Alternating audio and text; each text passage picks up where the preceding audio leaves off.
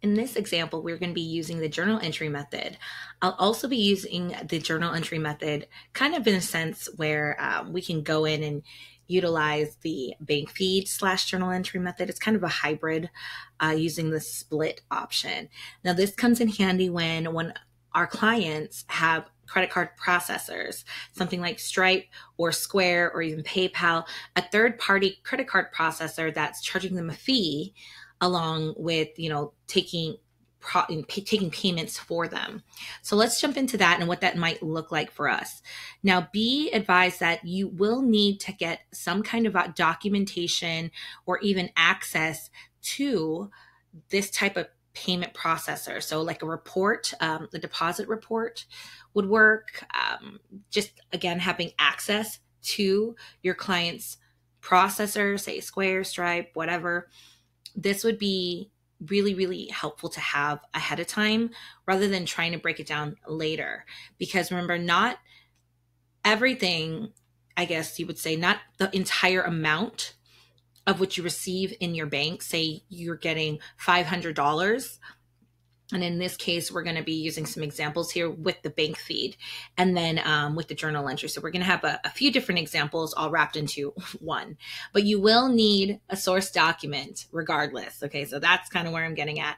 So let's jump into that real quick. So now that we're in our QuickBooks, let's say we go down to our bank transactions. And I'm just going to reload all of this. This is all reloaded information for today. Okay, let's just say that $55 was what was deposited by our payment processor. But as you can see, we don't have any invoices and we don't have anything in QuickBooks at the moment to match it. And that's because maybe your client is a hairstylist. And I go back to hairstylists because this happens a lot. Or maybe your client, maybe they sell soap or some kind of artisanal craft. So we need to break down the amount that the processor is going to take out when they process the payment. So let's see. So let's go with, I'm going to go with the hybrid option first. Okay. And I mentioned that using the split. What you would do then is you can start with just categorize. There's no match and we're not going to record as a transfer. The type of transaction would be a deposit because we're receiving money. Vendor or customer, if you know the vendor or customer and you want to put it in there, that's fine. However, if you're working with a client that doesn't want to track who the customer is in QuickBooks, maybe they're using another outside app to track this. People like hairstylists don't usually track stuff like this, but or like people that do, say, some type of artisanal selling point. Maybe they sell customized stickers or, t-shirts or something of that sort, where they don't know who these customers may be, and they're not going to track them in like an invoice or customer style. That makes sense. Like you're going to go to, say, a boutique. You're not going to fill out your customers, your information to that store if you don't want to, if you're not like totally interested. So, like not everybody at Target is filling out all this information. So it's that kind of mentality where we might not have we might have a client where they might not want to capture this information.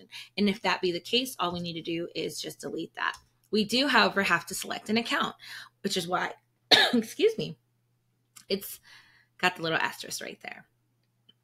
So what we're going to do is, excuse me, oh my goodness, what a horrible time to have a coughing fit while recording.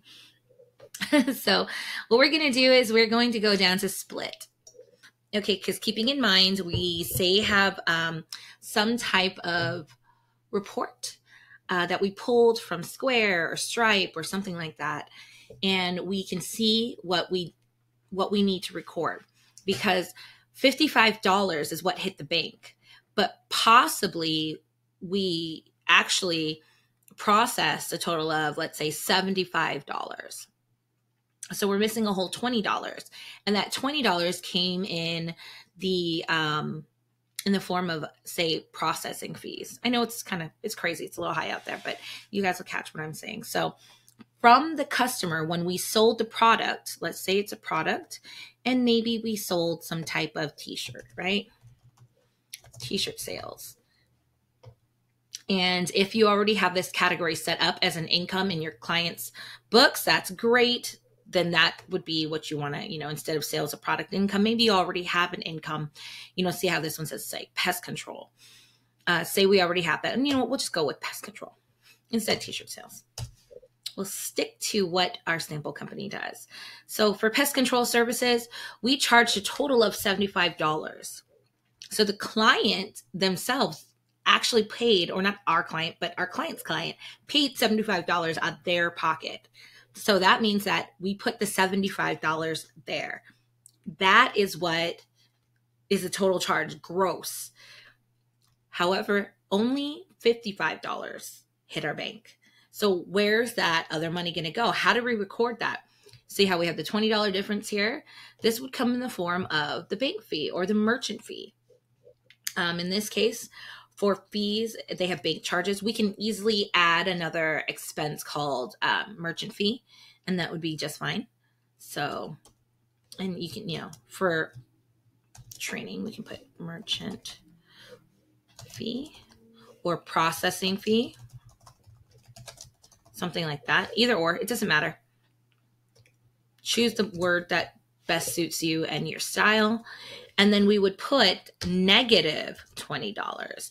And that negative is going to make this an expense. So this will make sure that that expense goes into the P&L. And that being negative, because that would make it a debit, it means that the expense goes up. If we were to keep it as a positive, the expense doesn't go up.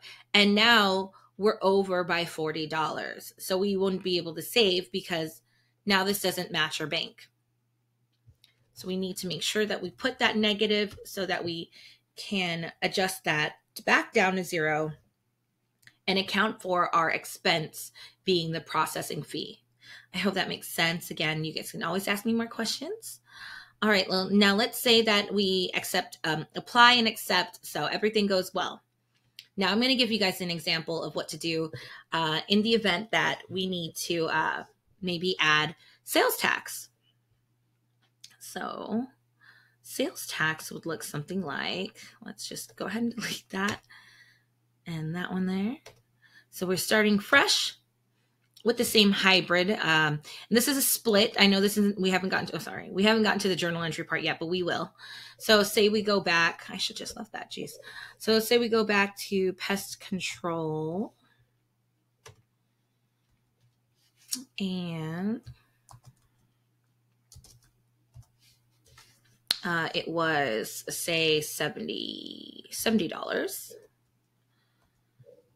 We're going to add a line. And then the sales tax, well, they don't have a sales tax, but you would need to set that up. You would have a sales tax, and it would be in liabilities. And it'd be current liabilities. And it would be sales tax payable. And sales tax payable means that it's going to be on the balance sheet side. So here it describes that it's to track sales tax that you've collected but not yet remitted to the IRS. That's basically what is going on here. So I like to make sure I'm very clear about this. Even with new clients that aren't sure, I'll name this account sales tax collected. Something like that to keep everybody on track with what's been going on. And I'll even put this in the description here so that everybody knows that is what I'm doing with that. We can go ahead and save and close. Sales tax collected, and it was in the amount of $5. So we still get $75 from the client, but now I've broken it down. And again, I'm looking at a sales receipt, a report, or something that's telling me this. I'm not guessing. I'm just giving you guys a scenario right now without an actual report that I can break down. However, I do believe I have some videos on my YouTube regarding sales tax or on my TikTok that you guys can see the breakdown with using an actual report that I got from a client. And then we would do the bank charges again. and it'd be processing fee. Processing fee. And this would be the negative 20, leaving us at the 55, zero difference and 55. And we are going to get more into sales tax and how that's remitted and collected and how we set that up later in our lessons. But that is the split journal entry way. I like to call it just like the split journal entry or the split transaction, bank transactions ad. There's not really like a real term for this, but this is where I'm talking about here. All right, now let's actually go into the journal entry function of this. And let's create one that's similar. Say you don't do the split, and you don't have to. You can create a journal entry. This is one of the more simplified ways to add any kind of transaction into QuickBooks. You just need to have a good understanding of debits and credits and how they affect every account. This was covered on our intro to bookkeeping video, so be sure to ring back to that one and look up the debits and credits lesson. And if you get stuck again, just let me know. So for purposes of this training, let's go ahead. We're going to be using that $55 amount. And I think the date is weird on that one. I think it was like 11/16 last time I saw that. I'll just put it there. I might be wrong, but last time I was looking at the date on that bank transactions feed, it was like 11/16/24 was the more recent charge, which is a month in the future. Crazy. So the amount we're going to hit would be the same. It's the same split, from that split screen that we saw. We're going to do the similar things. We're just going to add one more account line. So we did the income account, right? So it was pest control. We're going to even include the sales tax on this one. Pest control, that's going to go up in credits, and that was 70.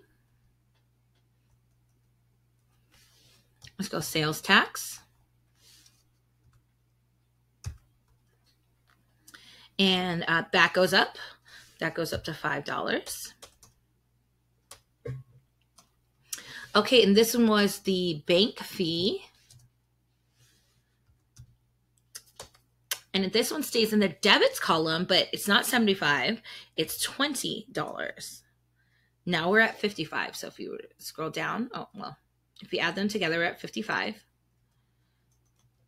But now the one thing that's missing, and what people fail to really get a big grasp on, is that this journal entry also, it always needs to balance, right? We're missing $55 here. We need it to match up to 75.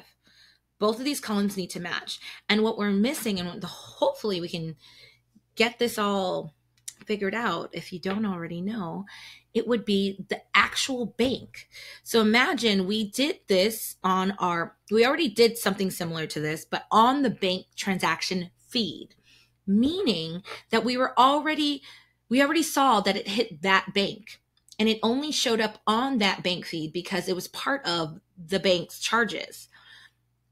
Here on the journal entry, this journal entry doesn't indicate what bank we're on, what bank we're using, what bank account, what credit card account. So we need to add that on to the journal entry so it can mimic what we just did in our previous exercise with the split entry on the bank feed. So we would choose checking, and that would be the $55. This is the $55 that we saw on the bank feed. I hope you guys are kind of making that connection. And I wanted to teach you this way so that we could make a more seamless connection with how journal entries are created.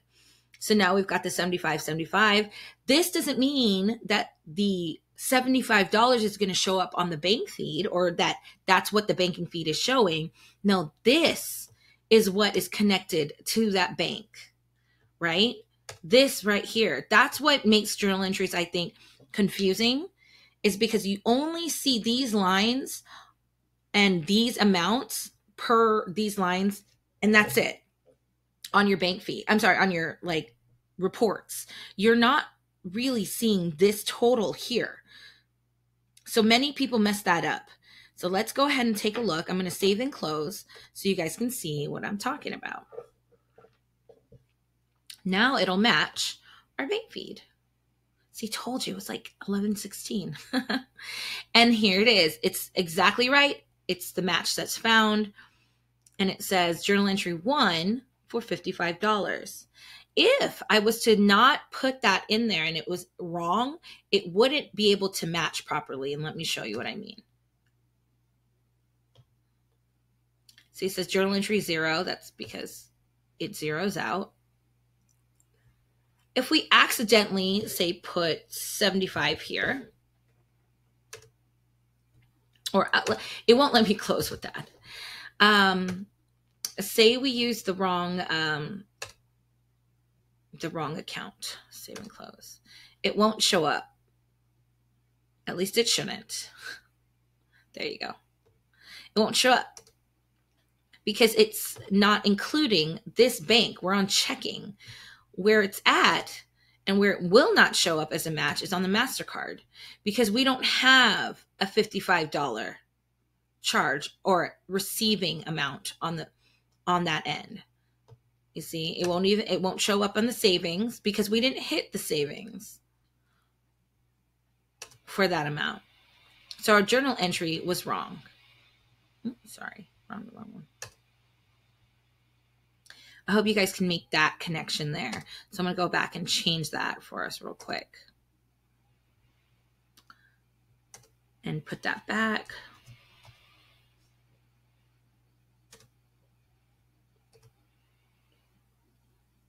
And the good thing about using a journal entry is you just get a little more comfortable using that. Doing it in the split version just allows you to...